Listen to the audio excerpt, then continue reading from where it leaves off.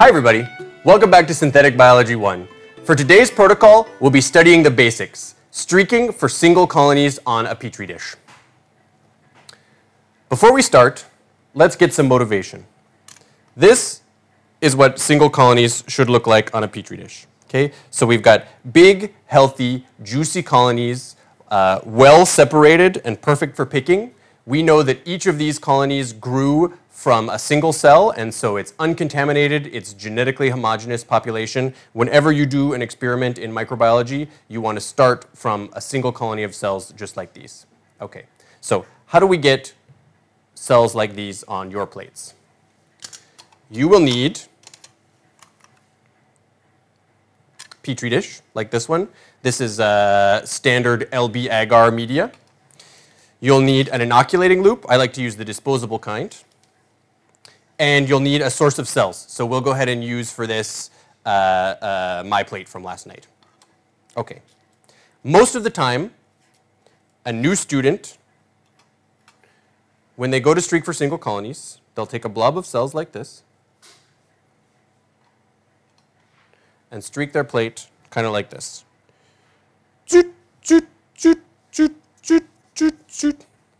Okay, seems good, right? I struck a line on the plate. Seems good. So let's put that in the incubator and see what happens after an overnight incubation.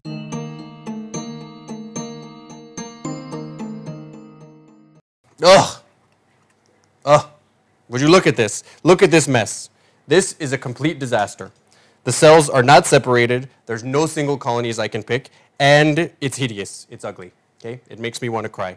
So the reason why the single line streaking technique is not effective is because we're not making use of the plate, right? We're only plating cells in this very narrow line where we actually struck the loop, which means that the cell density is much too high.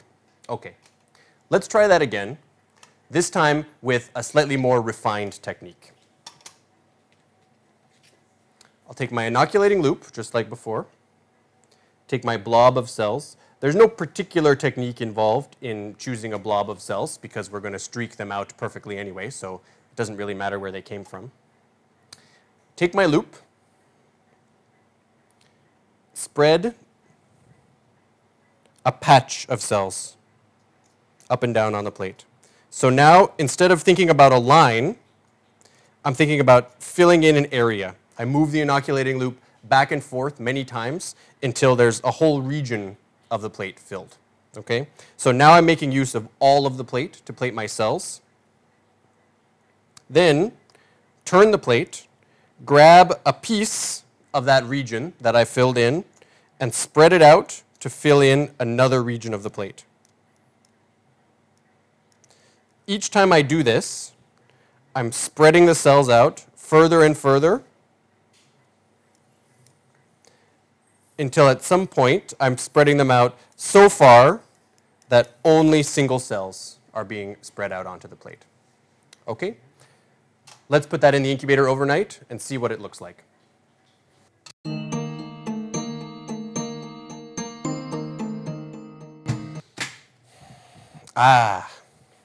Okay, so much better, much improved technique. So we can see single cells this time.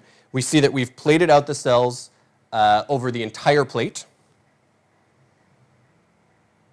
It looks pretty good. You could definitely work with this. I think you could do experiments starting from this plate. I'm not completely happy, however, because to me it looks like that the cells are still too dense. It's relatively difficult to pick a single colony. Everywhere you look on the plate, the cells are tightly packed together. So what this is telling me is that we didn't quite spread the cells out far enough to separate out individual colonies. We're still streaking out the cells at too high of a density.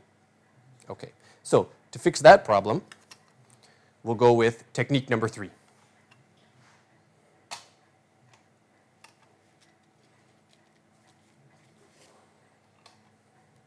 Another Petri dish, another blob of cells,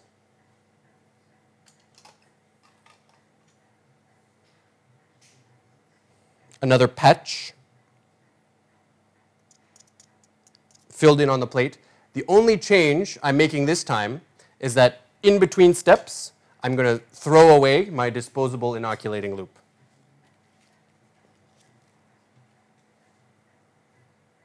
So what this does, of course, is it cleans the cells off the loop, which means that every time I take a patch of cells, I'm starting with a completely fresh inoculating loop, and I'm not carrying over any cells from the previous streak. The effect of this is that the cells are getting more and more diluted each time I streak them, so that by the end, the density will be very low. They also sell metal inoculating loops that you can use and re-sterilize, like on a flame in between, so that you don't have to generate as much plastic waste, but I find the disposable loops very convenient. Okay, let's take a look at this. It's going in the incubator.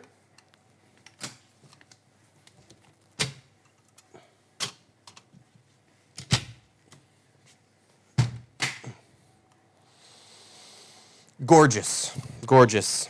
So this is exactly what we were looking for. Individual colonies struck out first at a very high density, a medium density, and then a low density, until finally only single cells are being spread out onto the plate to grow into single colonies of cells. Okay?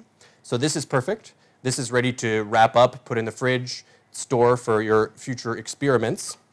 But before we end today's lesson, there's one more very important public service announcement that I want to make to everyone watching this video, which is about how you store your Petri dishes in the incubator and in the fridge. Petri dishes are always stored upside down. The agar and the cells go at the top, and the lid goes at the bottom. It's counterintuitive. It's very easy to make a mistake, but there's a very important reason why we always store Petri dishes like this, no matter where we're storing them, in the incubator, the fridge, it doesn't matter. And the reason is that if you store them the other way, the intuitive way, condensation will collect at the top of the plate, drip down to the bottom of the plate, and spread your cells around while they're growing, smearing them out, and ruining your day. So I've prepared an example. It's in the incubator right now. It's not pretty, so you might want to brace yourself.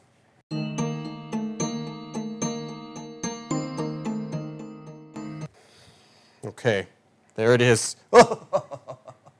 Oh, I can hardly look at it. This is what a plate looks like if it is incubated upside down. So you can see the condensation collected, the water spread around all of the edges of the plate. Oh, it's a disaster. Oh, God. Oh, it's gory. Ugh. Don't let this happen to you. Always store your Petri dishes upside down.